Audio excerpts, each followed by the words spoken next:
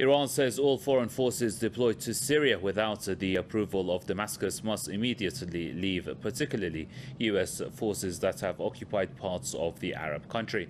Iran's ambassador to the UN, Majid Takhtravanchi, made the remarks while addressing a UN Security Council meeting on Syria.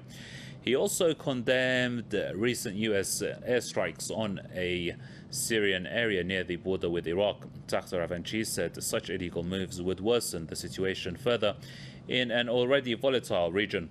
The Iranian envoy also condemned Israeli aggressions against Syria, urging the international community to force an end to the regime's military adventurism.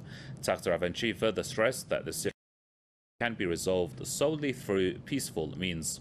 A US-led coalition has been active in Syria under the pretext of fighting Daesh terrorists since 2014.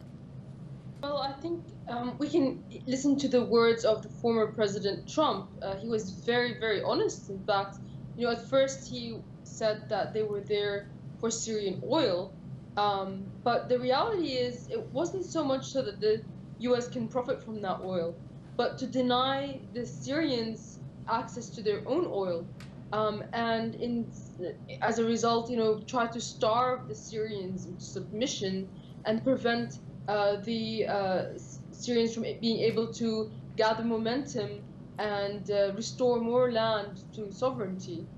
That is the purpose that the U.S. is in northeast Syria. They're occupying not only the oil fields, but the majority of Syria's wheat belt, by which Syrians are able to eat. This is part of the sanctions.